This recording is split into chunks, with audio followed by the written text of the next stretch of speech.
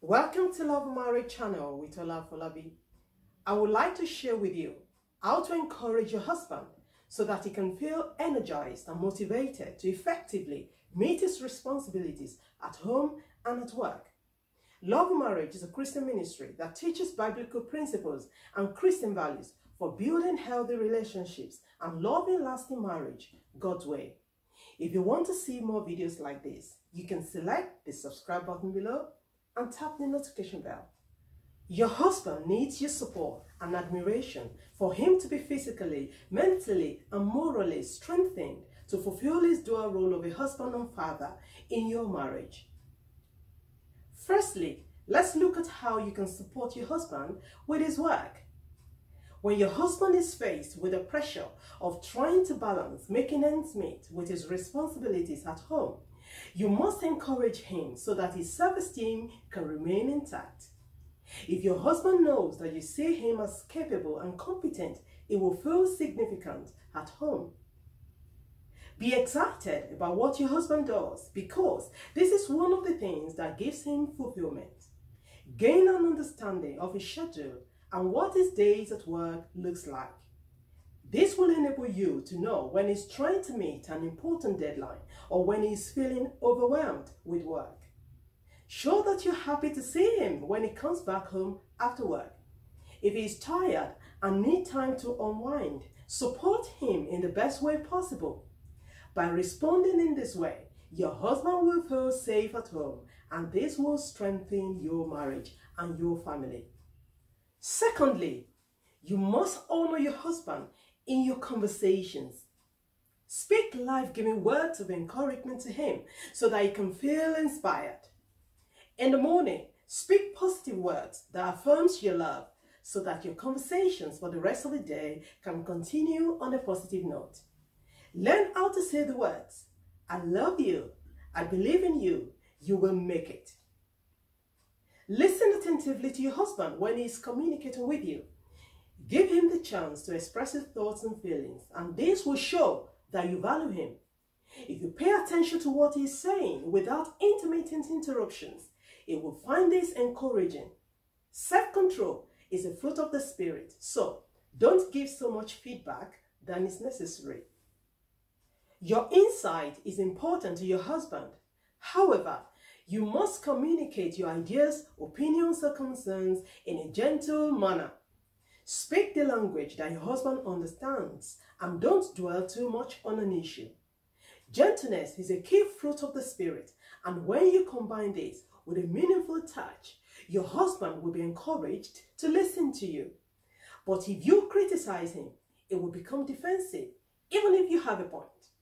This is because criticism will not construct or nourish your relationship, but when you provide your input graciously, your husband will feel encouraged. Ephesians 4:29 says, "When you talk, do not say harmful things, but say what people need, words that will help others become stronger. Then what you say will do good to those who listen to you." Watch what you say about your husband. Be discreet with the things he shares with you, and don't be hasty with your words so you don't end up saying something you never intended. Your husband will be more open when he is certain that you're able to keep your lips from saying the wrong things, and this will build trust in your relationship. Don't correct your husband in front of other people. This will make him feel unloved and humiliated. If you do not respect your husband, it will be impossible for him to love you. Thirdly, you must look good for your husband. When God presented Eve to Adam, it is obvious that Adam found Eve attractive. The chemistry was there. Adam liked what he saw, even though Eve wasn't wearing any makeup.